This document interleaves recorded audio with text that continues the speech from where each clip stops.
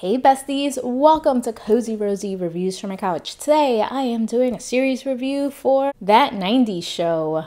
Currently on Netflix, it is 10 episodes long. It is from director Gail Mancuso, who also directed The Conners, and it stars Kurtwood Smith, Deborah Jo Rupp, Mila Kunis, Ashton Kutcher, Wilmer Valderrama. And in it is 1995 and Leah Foreman is visiting her grandparents for the summer, where she bonds with new friends in this That 70's Show reboot.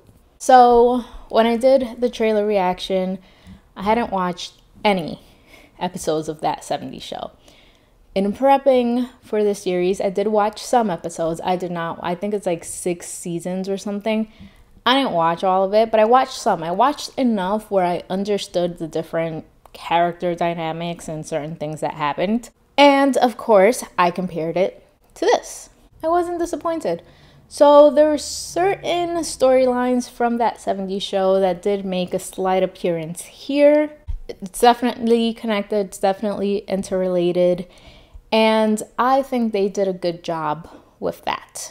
It was nice seeing the original cast come back. I mean, it was like maybe 5% of the entire season, but it was something, and it helped with the whole continuity thing. It was cute, it was wholesome, it was funny, it was entertaining.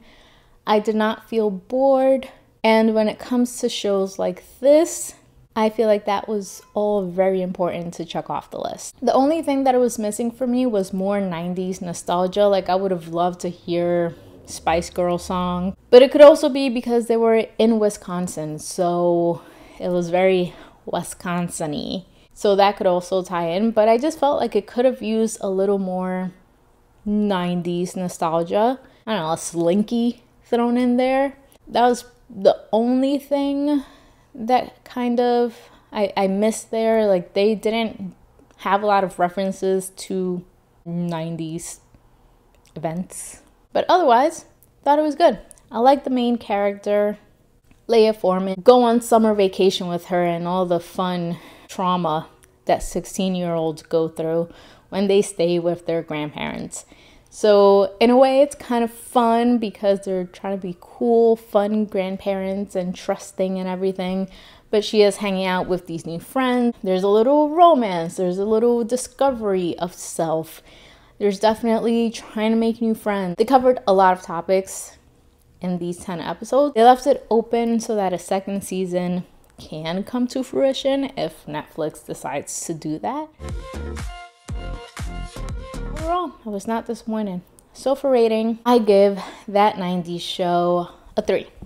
Good, solid performance. It was nice seeing a lot of these characters as adults, parents. I think a lot of the original audience is probably also going to enjoy That 90's Show. Have you seen it? What did you think? Leave a comment down below, and if you like my video, make sure you like, subscribe, and share, and don't forget to check out my merch shop below.